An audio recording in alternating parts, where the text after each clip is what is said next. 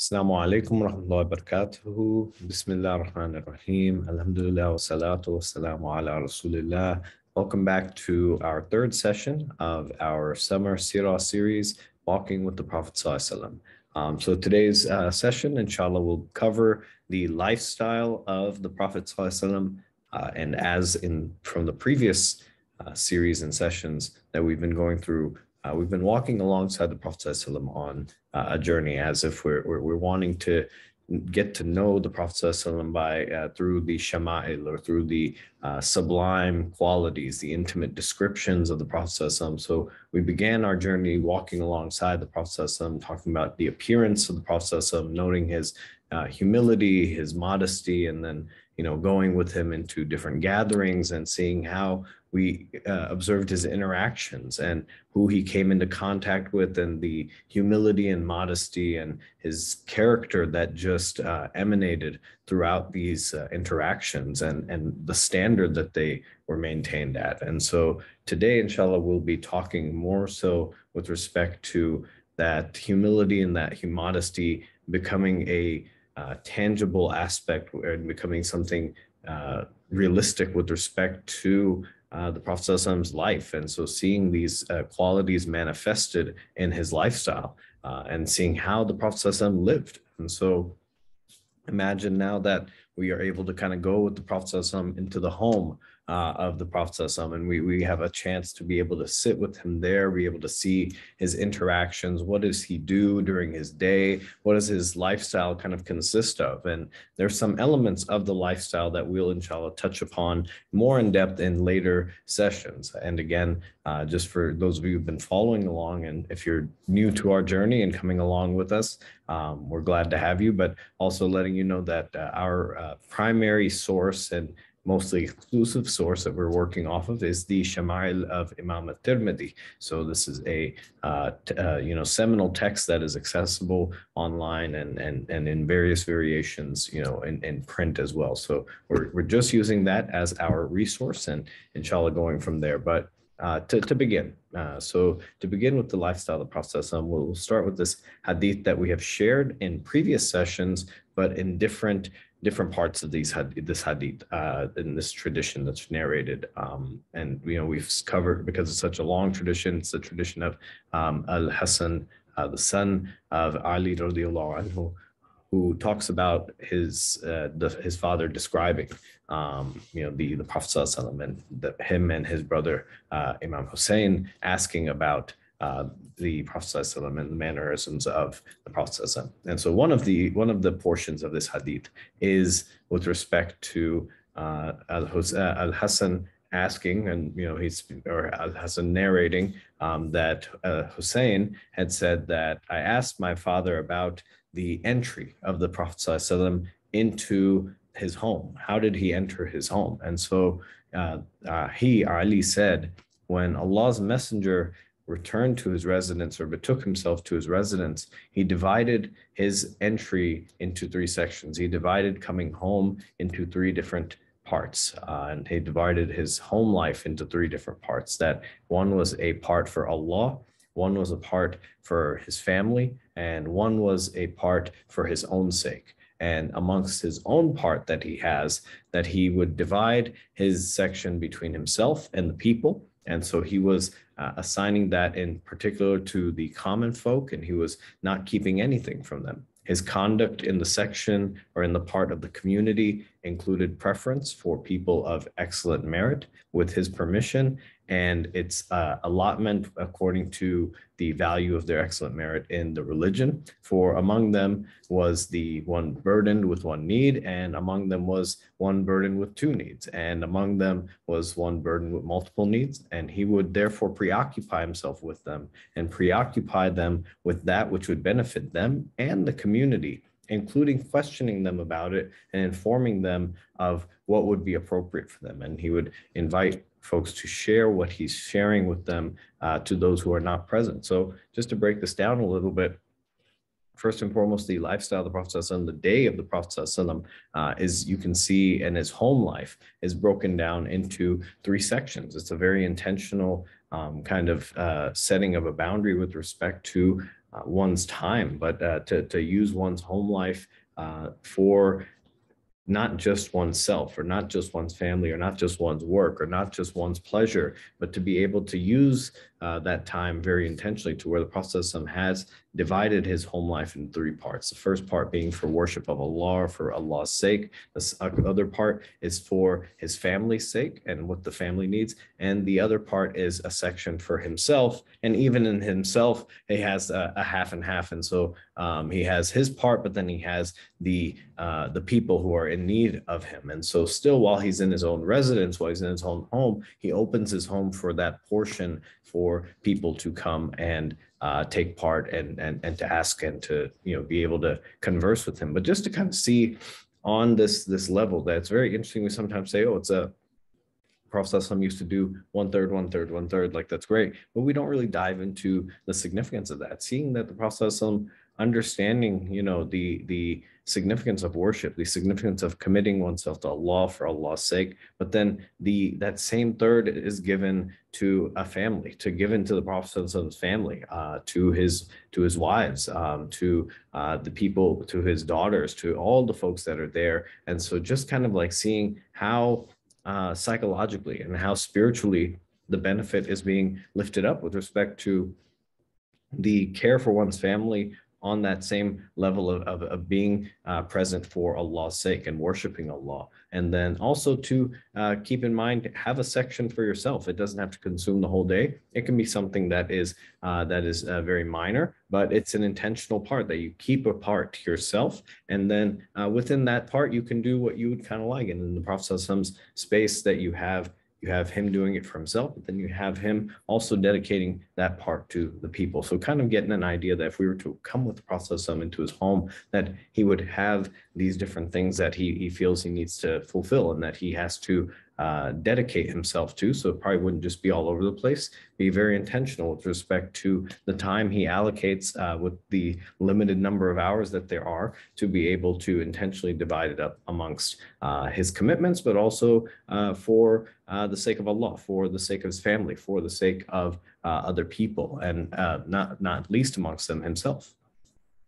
And so with respect to, this kind of just being the holistic element of how the Prophet would break down his day, or how he would spend his day, we kind of now go into different narrations about the Prophet whether he's eating, how he would be dressed, all these different things that come up. But let's say the Prophet has brought us into his home and he invites us to eat something with him, and he invites us for some food. And these following narrations will talk a lot about how he would eat, and what he would kind of what his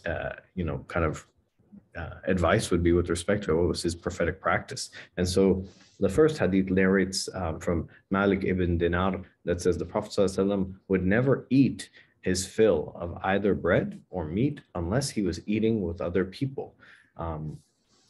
Thinking about the Prophet ﷺ would never, you have this idea that we sometimes eat and we leave thinking that I'm so full, I'm just like up to here, like with respect to my food. The Prophet ﷺ would never eat to his fill, would never go to that point where he would feel completely satiated or even oversatiated. And so to think of the Prophet ﷺ being who he is and being in the space that he is, never once kind of getting to a point where he has overeaten, that he's always mindful that regardless of the hardships he's going through, regardless of the situations he's living through, he is still mindful of this diet. He's mindful of what he is taking in, but he's also conscientious of what not to take in and what not to get caught up in, especially whether in good times or in harder times.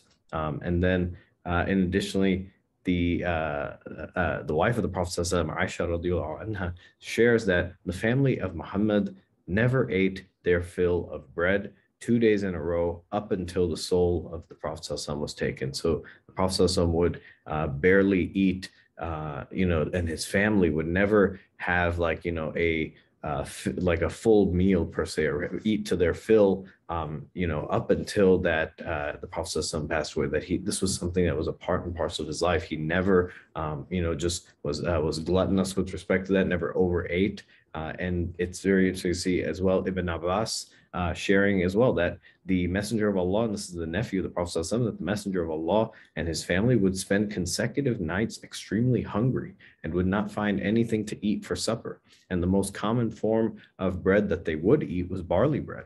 So thinking about this aspect that not just the Prophet ﷺ, but his family as well, they would really be in a serious kind of a hardship, but this would not be something that deterred them from still being present to their community, being present to their families, being present to Allah, being present to the needs of others, that they would model this, that oftentimes we see, especially in modern society and even in classical or medieval society and throughout, that when you have individuals who are kind of designated as the power holders within a community, the royalty, the royal family, whoever it may be, the folks who are designated, you sometimes see you have that barrier between them. Their lifestyle is different. The food they eat is different. The road that they drive on is different. The way that they just kind of go through life is so different. Their weddings are different. All these things are very different with respect to that. But you see the Prophet ﷺ's family and the Prophet ﷺ were people who were right in the trenches of the struggles and the same issues facing their community. So if their community members were going hungry, that was something that they would be able to relate to. They wouldn't not be like, oh, we'll just pray for you and hope that, that Allah fills your stomach or whatnot. No, they would also go to sleep hungry. They would also feel that difficulty. And so you see how the Prophet ﷺ was not just operating from a lens of moral righteousness and kind of on a pedestal, but the Prophet ﷺ was very much speaking from the experience when he spoke of feeding the hungry, when he spoke of the necessity to be mindful of what one takes in and how one eats and to be mindful of the blessing of food. You see the Prophet ﷺ is very much, this is a lived experience for him. So the Prophet ﷺ and his family, this would be something that is a part and parcel of how they go about with respect to their diet, but also just in aspect, you see the humility and the modesty that the Prophet ﷺ has every right to not kind of experience that kind of hunger, not go days kind of without his fill or his family's fill, or not have to worry about finding anything to eat for supper. The people around him would gladly join hands and come and say and help with respect to that. But you see the Prophet ﷺ being very mindful of this. And there's a really deep lesson to kind of show us the character of the Prophet ﷺ is one that goes beyond this holistic kind of humility and in more of a philosophical sense and not thinking about how does it practically look like. And this is one of those ways where in that modesty and that humility, the Prophet ﷺ understands that he's not the only hungry one in his community. It's likely that most of the people at this time are also experiencing this. And the Prophet ﷺ doesn't make it a point to feel like, oh, because I'm the Prophet of Allah, I need to have these basic things. Like I need nourishment just to like continue. No, the Prophet ﷺ would walk alongside his community, even when they may not see it. And these are narrations are often related, especially with his family or with the people who knew him. And then you have others that would observe it as well, that the Prophet ﷺ would be very mindful. But if he's eating with other people, he would eat with them. He would make them eat as they do, and be with them, but again with his proper limits and the mindfulness. So in addition, with respect to his lifestyle, we're going to kind of bounce around with different hadith. So we're not just going to focus on topic to topic to topic. So it's just the food, just this. We'll kind of give a good mix of it. So as we're sitting amongst the Prophet ﷺ, we're eating with the Prophet ﷺ, we notice that the Prophet ﷺ is very doesn't have a lot to maybe offer with respect to that, but has very simple things to be able to offer. And you can see that the portions are not huge, but you see the blessings in the modesty of this, but you also see the Prophet ﷺ being present to our needs as well, and not just his own needs or his family's needs, but the guests that he entertains. And so we may also see, what's the Prophet ﷺ wearing? Sometimes we talk about who the Prophet ﷺ was with respect to his looks. What did he look like? But we sometimes think, what does the Prophet ﷺ look like on the outside? What is he wearing? What would he be dressed in? And the narrations go with respect to this first one, that Abu Sa'id al-Khudri said that when Allah's messenger would put on a new garment, he would call it by its name, and then he would say, "Oh Allah, praise be to you, as you have clothed me with it, and I beg you for its goodness and the goodness of what it has been made for, and I take refuge with you from the evil of it and the evil of what it's been made for." So you just see this intentionality. This doesn't necessarily describe the Prophet's clothing per se, but if he was to get a new shirt or a new, kameez or any kind of new garment, that the intentionality that is there. You see the Prophet is very present with respect to every action in life, that even if it's something inanimate like a shirt, or if it's something that is just a plate of food, the Prophet makes a point to honor it and honor Allah by giving thanks to Allah and offering a prayer for something even as simple as that. And so just think that if Prophet ﷺ is doing this with respect to offering this sacred, prayer and offering this kind of presence for a garment, what would the Prophet ﷺ be with respect to treating other people or guests? And so just think about that if we were to give Prophet ﷺ a new garment, if we were to bring something for him, the prayers that the Prophet ﷺ would offer, that they would not be taken in and just like, oh, what's this, and just kind of tossed in and, collecting dust on the side. This would be something that would be taken in, but also as a way for the Prophet ﷺ to be able to praise Allah. And the Prophet ﷺ loved to praise Allah, and the Prophet in lifted up for his community to continue this as well. And of course, we are encouraged and commanded to continue to do this. But this is a practical way of that every aspect in life that we find something to be grateful for, we find something to lift up. And you see that in this aspect, as we're sitting with the Prophet, finding any little thing to be to connect back to Allah and give praise, even if there's nothing, that there's still that reason just to send praise upon the Prophet, upon Allah, and to give praise to Allah. You also see what apart from the shirt as well, that the Prophet, we may gift the Prophet a shirt, and we see him respond like this. We also may see, as we had narrated, I think in a previous session, that another narration that comes from Amir ibn Hurayth shares that the Prophet I saw the Prophet pray in sandals that had new soles sewn into the old one. So remember the hadith of Aisha, who was asked that, what was the Prophet doing in his home? What did he used to do? And how she said that he's a man among men. He would, look through his clothes for lice. He would stitch them and repair his garments. He would milk his sheep, and he would prepare his own food, or he would serve himself. So thinking about this as well, that when we see the Prophet's home and the simple lifestyle that the Prophet is living, that we also see that the Prophet is not, just has like the latest and newest things. The Prophet isn't at the forefront with respect to having all those garments and goods and all this fashion or whatnot. The Prophet has what he needs to kind of get by, and even then he has something old, but he's constantly mending these. He's making sure he's maximizing his utility of these things. So whether it's shoes or whether it's his garments, that there's this very intentional presence. And so we see, like I said, the Prophet would have a very strong prerogative to just be able to have the best of the best. But there's a prophetic model in this. There's an example. There's that humility and modesty that's emphasized in this lifestyle of the Prophet to be able to see the benefit in everything that Allah has given us, but also to be able to see how can we make the most of what we've been given. And apart from the shoes of the Prophet, again, we're noticing the Prophet eating, how the Prophet eating, it's related that when he would eat, he would lick his three blessed fingers, that he has his thumb, his index, and his middle fingers, and that he would, make sure that no food is wasted, in a sense, that if food was provided to him or served to him, he would eat of it. If he didn't like it, he wouldn't touch it. He would leave it. But if he was eating of it and would eat with his hands, that he would make sure that he cleans out his plate and that he cleans any trace of that. And so you see the Prophet as making sure that none is wasted. And again, think psychologically. We may see like finger licking as something that we're maybe not accustomed to in certain spaces, but it's not that odd or that strange. But also thinking of it from the prophetic practice as well of this is a family and this is a person who never really ate to his fill. This is a people who daily would experience hunger, and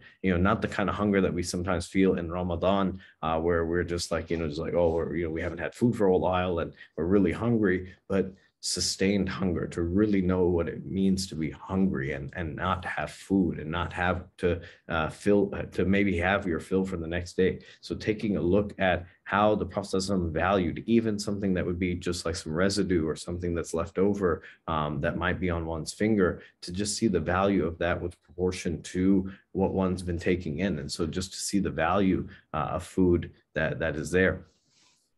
The other narration here as well, Anas ibn Malik tells us that the Prophet ﷺ never ate upon a small table or from a small plate, and thin bread was never baked for him. And so the narrator had asked that what did they eat on?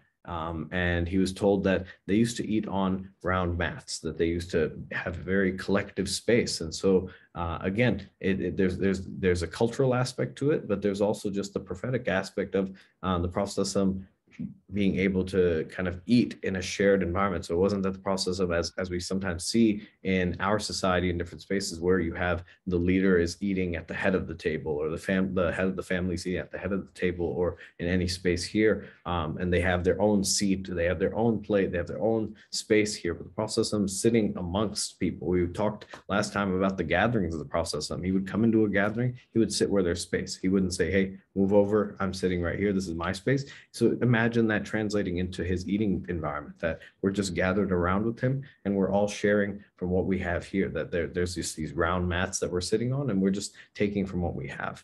And on the subject of food as well, another companion narrates that, or I believe this was, someone who had gone actually to visit Aisha radiallahu anha, and after the Prophet had passed away. And so one day I went to visit Aisha, and she asked for some food to be brought to me. And then she said, I do not eat my fill of food, and then I wish to cry, except that I cry.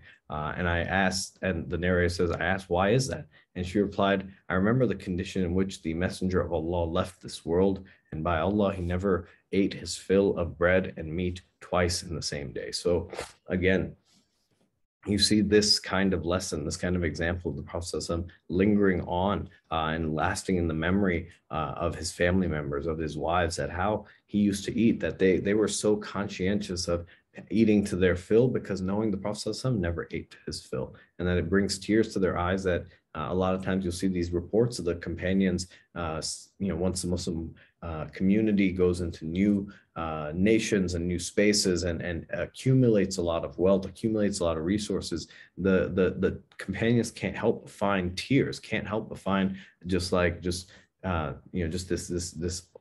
kind of sadness that the Prophet ﷺ never had any of this, and who are we to enjoy this? And so again, seeing how the Prophet ﷺ played a role in their life, even after he passed, with respect to checking them in their modesty, checking them in their humility, and making them remember to stay grounded and not get caught up in the pleasures of this world, or not get caught up in that which may feel easy or maybe is easy. It's easy just to kind of fill your fill and eat what you'd like and to take part in what's given to you, but to mindfully operate it and to remember that the Prophet ﷺ never had any of this. So do we really need to go to that extent? Another narration lifts up by Nu'man ibn Bashir that says that, do you not have what you want in the way of food and drink? And I have seen, he's narrating to other companions, that do you not have what you want in the way of food or drink? That I have seen your prophet at times unable to find even the lowest quality of dates with which to fill his stomach. That, you see this invocation that, when you're talking about companions who probably have come into a lot of wealth or are now eating exotic foods or different foods and coming in, that you see this callback to the Prophet's time, that he would be someone that would just be unable to find even like some low quality dates. He would be someone experiencing very real hunger, a daily kind of a hunger that would go by. And even when he would have moments of celebration or have events of celebration, that he would be modest in those. And so we're sitting with the Prophet, we see that the meal is very modest as well, that he would never, as Aisha related, that never ate his fill of bread and meat twice in the same day. So very simple kind of food that's put out from it. And we'll talk a little bit more in future sessions about what the Prophet like to eat and specific things like that. But just imagine in terms of this hadith here, or this tradition that we see the Prophet giving a banquet or giving a walima for his wife Safiya. And to the community, this community dinner he's offering, but it's offered just with dry dates and porridge made from wheat or barley. And so imagine that this is a meal given to the community for celebration, and imagine a simple meal being provided for us. And there's no shame in that. The process of lifting up that significance of each of these things, whether it's just a couple dates and some bread or a little bit of meat, that there's not a blessing so much in the quantity, but in the quality of what is being given as well. So we see, as we're sitting with the Prophet, we're in this space, we see how the Prophet is eating, how he's mindful of what he eats, how he is not eating to his fill, and also with respect to his family, how they are also mindful of this, and just thinking in that space that there's that blessing that's occurring there as well. But then we're also looking around, and we're looking at his bed, we're looking at maybe his drinking vessel, we're seeing what's around this place. And there's many narrations that talk about how people would come into the home of the Prophet, and it's not like a mansion or anything. It's very simple, kind of a home at that time, that there's not much in the way. And you can kind of look up some recreations when you look up Prophet home or house, and you can see these recreations that have been done by different scholars and designers and whatnot to kind of get an idea of what the Prophet lived like. And so when we look at, we're looking around, there's a narration by Aisha that says that the bed of the messenger of the Prophet, the bed of the messenger of Allah was that on which he would sleep, that was a tanned hide, and its stuffing or its fill was of palm tree fibers. So the bed of the Prophet in which he would sleep was just a tanned hide, and its stuffing was that of a palm tree fiber. That we have other narration that it was basically just these palm fibers at the base of it. And when the Prophet would get up, you would be able to see those marks, that it's not a sleep number bed, it's not a Tempur-Pedic bed, it's something that's a very kind of harsh thing to kind of sleep on. It's maybe not the most comfortable thing. And Aisha also relates that she was asked, how was the mattress of the Prophet? How was his bed in your home? And she said that it consisted of tanned hides stuffed with fibers. And his wife Hafsa was also asked, what was the mattress of the Prophet in your home? And she said that it was coarse woolen fabric that we folded in two in order to sleep. And then one night I said, if it's two folds were four, it would be softer for the Prophet. So let me fold it for him into four folds. And when he woke up in the morning, he responded to Hafsa. I said, what did you do? What did you spread out for me tonight? And she said that, it's your mattress. We just folded it four times instead of two, that it would be softer. And the Prophet said, restore it to its original conditions. Its softness has prevented me from performing my ritual prayer tonight. And so you see the Prophet may have just in this space, with respect to getting into a space of leisure or comfort, and admonishing the household, or reminding them that, hey, this is like good and all, but like this isn't what not just what I want, because there's a purpose behind it. I'm not just sleeping on it because for the sake of like it's the only thing I can find, or it's just there, but there's a wisdom to it that I don't get too attached to this bed. This bed is just where I come to sleep for a little bit, but my commitment and my attachment is to Allah. So how do we design our environment to be one where we don't get super attached, that we have like our phones, if we lose it, it's the end of the world for many of us. And so, when we have this idea with respect to the possessions that we have, how do we operate with respect to not getting carried away and seeing that if we don't have them, what will happen here? And so looking at how the Prophet ﷺ used each of these items that he owned as a way to be able to connect back to Allah, but also not get caught up in their their material. And so you see that the bed of the Prophet was like that. We also see that when the Prophet would sleep, that we could expect that if he said like, hey, stay with me, or just like, let's like, just have you stay with us for the night or whatever it may be, that the Prophet would be someone that is very intentional, just not with just his food, which he would, of course, take and bless and remember with the name of Allah and eat with his right hand and all these different things, that he would also do similar with his sleep, that he would be someone that would recite different prayers, different Quran verses, different things before going to sleep and when waking up. So very intentional type of space, that his life was very much filled with these short prayers and these connections to Allah and these invocations and these verses being recited actively. So his faith played a heavy part with respect to his everyday life. It was not divorced from it, but it also did not preoccupy him in that space where he's not able to provide for other people. As we saw, he spends his day in thirds, and so has that part for Allah, has that part for his family, has that part for himself and his people. And so you see how this all factors in, though, but the consistent thread of having that connection to Allah. Additionally, we see in the worship of the Prophet, we'll talk a little bit more about this in detail in the future session, but we have the famous hadith from Aisha that talks about how the Prophet would pray until his feet would get swollen. And she would ask him, why do you burden yourself when Allah has already forgiven you and your former sins, your sins to come? And, he replied that, shall I not be a thankful servant? Should I not be grateful? So seeing the Prophet's worship is also one that's not just with precision, but it's one that's done with sincerity, even if it comes at a little bit of an expense to himself, that he is lifting up this humility that I even though I'm the Prophet of Allah, even though I'm in this space, should I not be grateful? Do I just kind of squander this? And so thinking about how the Prophet would worship, but also the essence of how he worships, how he sleeps, how he eats, these are all having the same intentionality.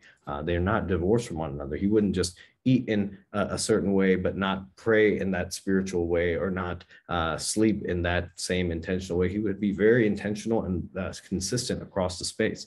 And then, we see Aisha also talking about, apart from his worship, that the Messenger of Allah and I would bathe from a single container that you see in the home of the Prophet. We see his bed, we see, a simple mat which we're sitting on to eat. We see a small, like a vessel in the corner. One, he has a vessel for his water and what he drinks and everything that comes about, but then he also has just a small container for his bathing, and then he wouldn't be separate from his wife. He would have that for her as well, that they would be a very simple with respect to this. And it's important to note how this previous hadith we had shared earlier with respect to the mattress. You see another wife of the Prophet, Hafsa, sharing very similarly, that there was a very similar mattress that he had in her quarters. And so having this consistency across his wives, but also he was not he was not someone who did not appear to be the same person that we would see in one setting, that even if we were in the home of the Prophet with respect to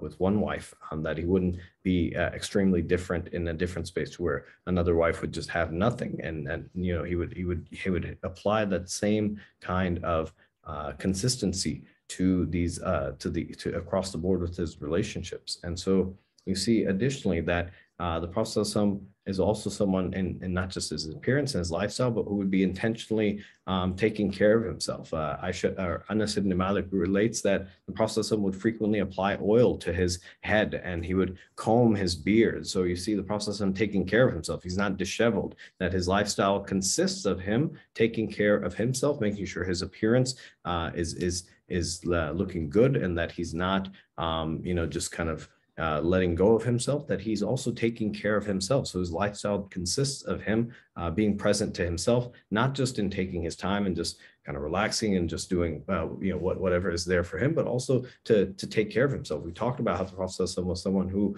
was not, his stomach did not go past his chest, that he would maintain himself in that way. So his diet would be in that aspect, but also just from a beauty standpoint, he would take care of himself cosmetically, in a sense. Not that he would be applying all these different things or whatnot, but he would do things that were for the benefit of his body and for that which he had been blessed with, but also as an example example for other people, to take care of that which you've been given. That if you've been given a nice home, a nice vehicle, a good family or whatnot, you're a steward for them. You were to take care of them. You were to be responsible for these things. And similarly, even for his hair or even for his beard, he would be mindful of taking care of those things. And in respect that, let's say if the Prophet ﷺ was inviting us to pray as well, or inviting us to kind of just wash up or clean up before we go for worship or anything like that. Aisha relates that the Prophet ﷺ would always start from the right side in his purification, and when he was purifying, and in combing when he was combing, and in wearing of his sandals when putting them on, so that the Prophet ﷺ would start from his right side in his purification when he would be purifying himself, that in his combing when he's when he is combing his hair, and in wearing his sandals when you put them on. So you imagine all this intentionality, that if it goes from the direction in which you comb your hair, if it goes from the way you put on your sandal, if it goes from the way that you start your purification, it all begins on the right side. So you see the process of, again, intentionality across the spaces, from the spiritual to the personal to the social. All these different areas are consistent and they're linked. You have the narration of as well with the Prophet when he would go to sleep, he would relate that apply antimony before antimony before going to sleep. That it's this cold that you kind of see, with respect to kind of like a mascara in a sense, that apply this antimony before going to sleep, for it clears the vision and it makes the eyelashes grow. And so just again, some of these practices are what the Prophet would do, and at that time as well, just looking contextually at those things. It may not be something that we do, but seeing and honoring the example and the doing of them by the Prophet. So looking at how the Prophet would go to sleep, he would also do it in a way to take care of himself. He would not just kind of go to sleep as a way of unintentionally like, oh my gosh, I'm tired, and just knock out. He would say his prayers, he would say his du'as, he would read his Quran verses, he would read his chapters, and then he would also do things to take care of himself, so that and for benefiting his body.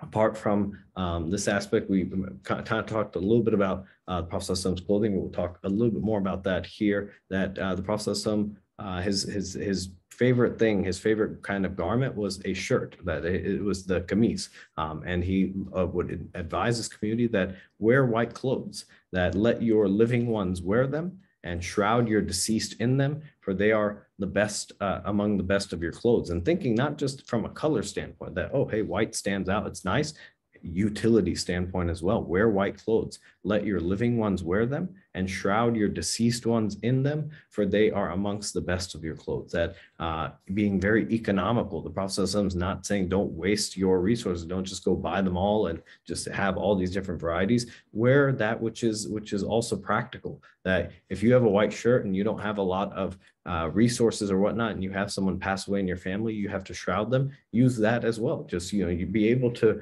utilize, and we see this logic of how with respect to the Prophet's sandals, that the same old sole, but they have new straps kind of attached to it. The new soles are attached to the old straps, that you have this reusing of it until they are not able to be used again. And we see this example lifted up where one of the companions of the Prophet gave him a pair of plain black leather shoes, and so he wore them as well as a gown or a jubbah.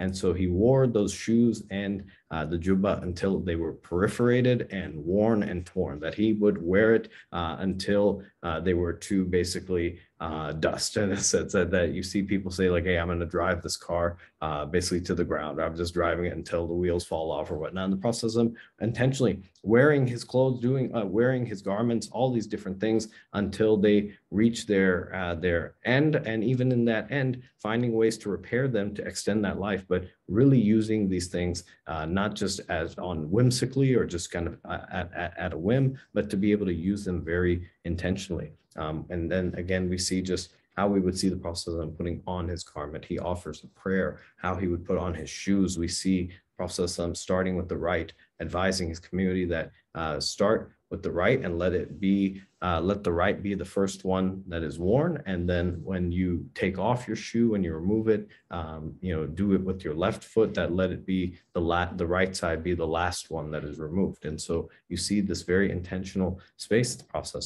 is. It's also narrated that the Prophet was seen in the mosque oftentimes in what's called a Qurfusa position.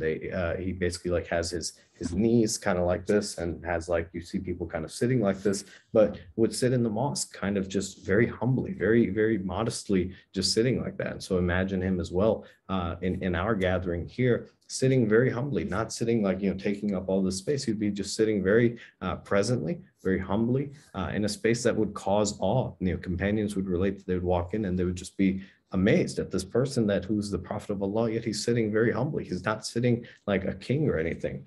He would also be someone who would be able to entertain with you. He would be someone who would joke with his family, joke with his companions, but in a healthy and in a truthful way.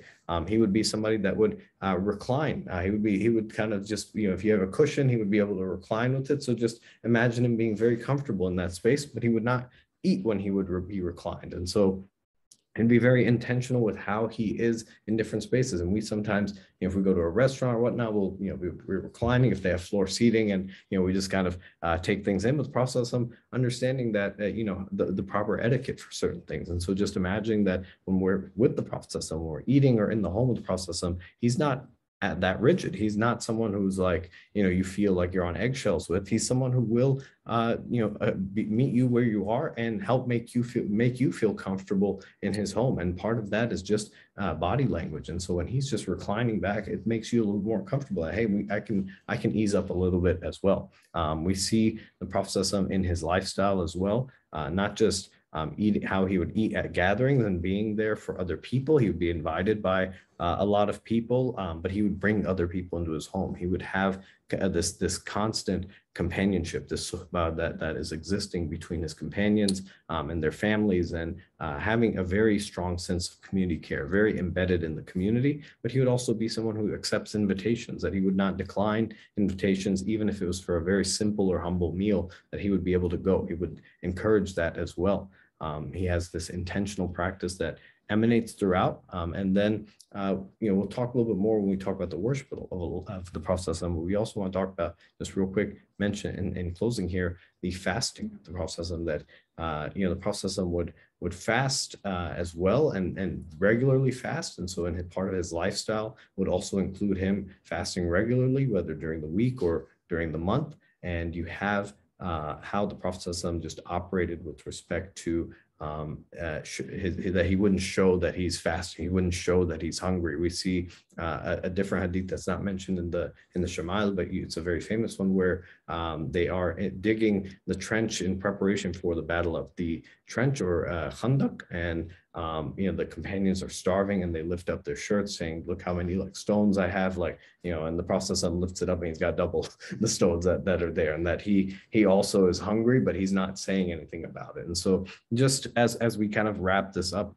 in a way, what the takeaway we would like for you to have, and what takeaway that we can draw from this, is that imagining ourselves in the Prophet's home, but seeing someone who is consistent, someone who is very present, someone who is intentional, and someone who is treating that which he has been given, whether his shirt, whether his hair, whether his beard, his physical features, his family, his various abilities, and being thankful to Allah for them, and being present to them, and giving them their due by giving the time that they're due. That, hey, I've been given a beard, I've been given hair, I've been given kids, I've been given a wife, I've been given, at least a home to sleep in. I've been given these things. And the aspect of the Prophet of spending each of his time at home divided into these spaces, or giving every person or every entity essentially its due, that when Allah, the worship time for Allah comes, that's the Prophet's time for worship. When it comes time for the family,